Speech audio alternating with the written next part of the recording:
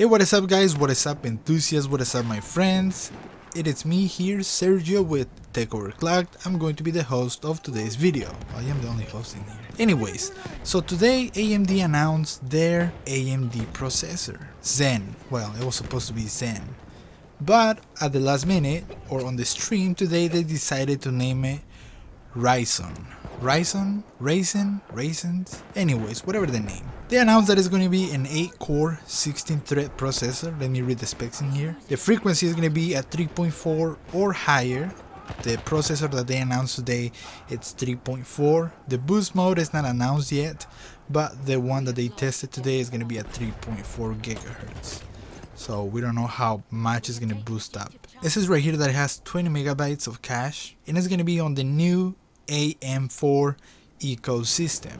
This processor, guys, watching the stream, it has so many cool features. If you haven't watched the stream, I'm gonna leave it down below in the description, so go ahead and check it out. It's really good. And they also talk about the new system, AMD Sense MI, the technology capable of learning on the fly. And what does that mean? Well, I wrote my notes down. Well, it pretty much auto detects the environment of the CPU.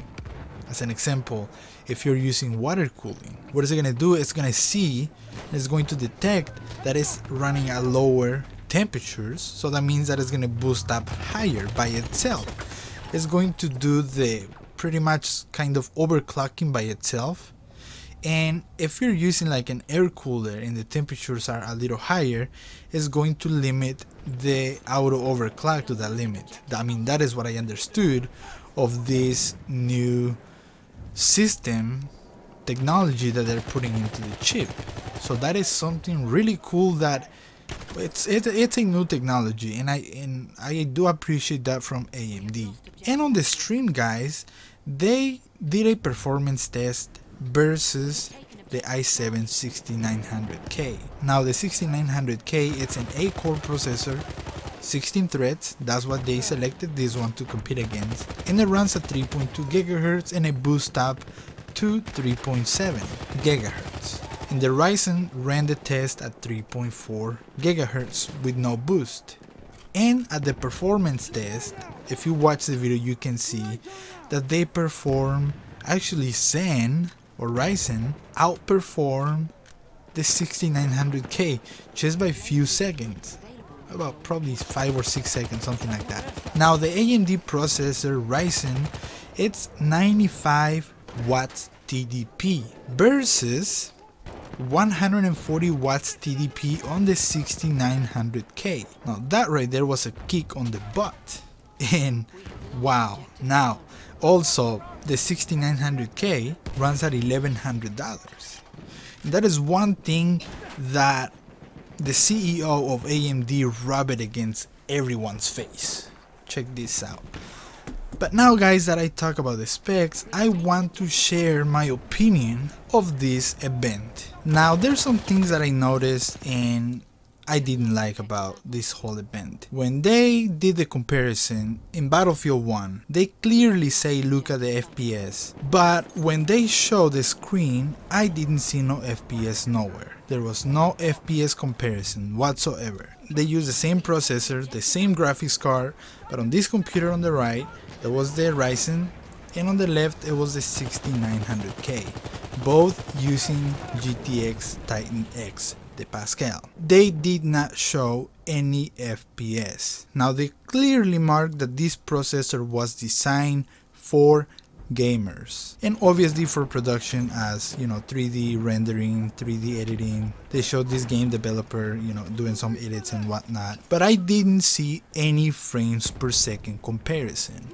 They said they did, but I didn't see absolutely nothing, and at the end of the day, that is what matters. They are going versus the 6900K, so where were the FPS? Now when they show this guy playing Dota or that game, those type of games that I don't like, I didn't see any FPS. Now when they talk about the 6700K not being powerful enough and that the guy was struggling, and we could see on the stream that he was struggling, I have live streamed with the 6700K. I have live streamed with the 6700K, encoding, gaming, audio microphones, a whole bunch of things running at the same time.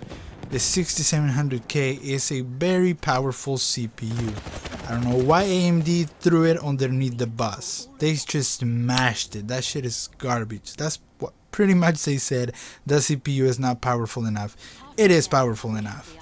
I have tested it. So that is another thing that I didn't like either. Another thing that I found kind of strange, it was at the end of the stream when they had this girl testing the game Star Wars Battlefront something something, and it was showing 4K and yada yada. They were screen capturing with a camera. They show no FPS, even though they said there's FPS, more than 60 FPS in here, being limited by the 60 Hz limit of the monitor and yada yada blah blah blah. Those are some things that I didn't like of the stream, and I thought that was kind of odd if you find it like that as well. So I am not hating on AMD. I really hope that AMD brings up the market, and I really hope that processor is a success, because I want to give AMD a chance with my customers. I build custom computers, and one thing that I would hate is a customer getting back at me upset because the computer crashes, the computer freezes, because I sold them something not reliable or something that is just going to give him crap, and because I wanted to save some money and I built a budget computer and made a profit off of it, now I'm gonna get headaches back. I really hope that AMD steps it up this time with this processor, and that I can do computer builds with AMD. And that is one of the main reasons why I really don't build computers with AMD processors. I am not a big corporation to be doing repairs and returns and yada yada. I am not, so I have to watch out what I build. Guys, I'm gonna conclude this video with this. I really hope that AMD steps it up this time, and if they do, if they're able to compete with Intel on the processors, the price is gonna drop. The prices are going to drop everywhere, because honestly, Intel, they rape us all every time there's a release. See, and that is one thing that the CEO mentioned. You know what?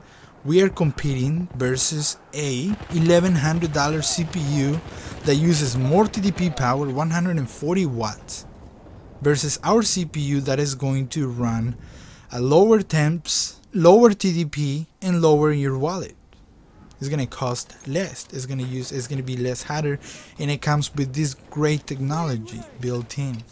So I really hope that AMD can step it up this time, and I really hope it's not another BS overhype announcement that is going to be another slap on the face product, because AMD has done it for the past what, 3 or 4 years. They just have been failing and failing, to the point where back in 2015 we thought AMD was just going to fade away, because everything they were releasing, it was just crap, not living up to the hype that they were announcing, you know. So guys, thanks for watching this video. Leave your thoughts down below. Tell me, what do you think? Tell me if I should give AMD a chance. Either way, I mean, I really want to see the results of this processor before I can say, you know what, I'm gonna get this processor, I'm gonna build it for a customer because it's reliable. Alright, this was your host Sergio with Tech Overclocked. I'll see you guys next time. Stay beautiful, stay awesome. I hope that you enjoyed the gameplay on the background.